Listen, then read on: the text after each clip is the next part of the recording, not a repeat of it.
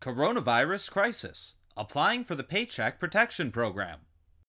Many small businesses in the U.S., including those in the commercial transportation industry, have faced closures and curtailed operations in the wake of the coronavirus pandemic.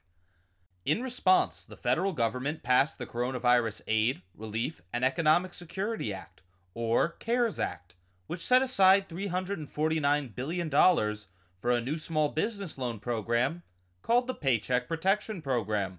This program provides 100% federally guaranteed loans to help small businesses keep workers employed during the coronavirus crisis. The Paycheck Protection Program is intended for small businesses with fewer than 500 employees, sole proprietorships, independent contractors, self-employed individuals, nonprofits, and veterans organizations affected by the coronavirus pandemic. Other businesses that meet special rules may also be eligible. Small businesses and other eligible entities will be able to apply if they were harmed by the coronavirus between February 15th and June 30th, 2020.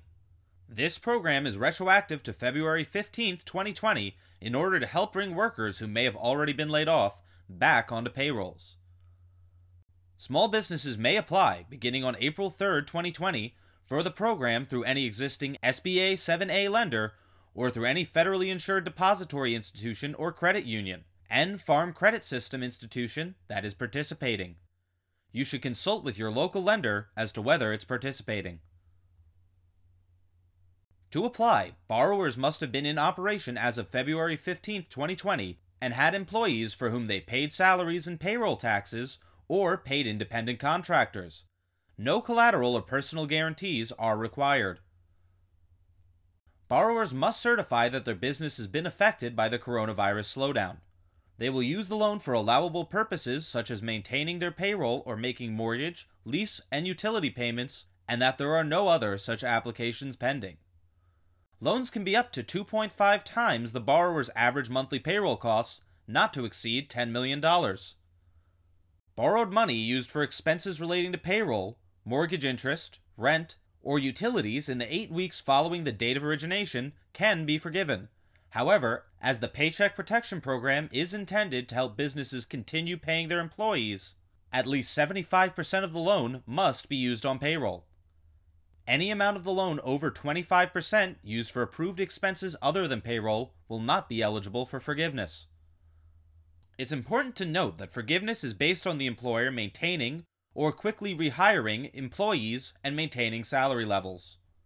And forgiveness will be reduced if the full-time headcount declines or if salaries and wages decrease.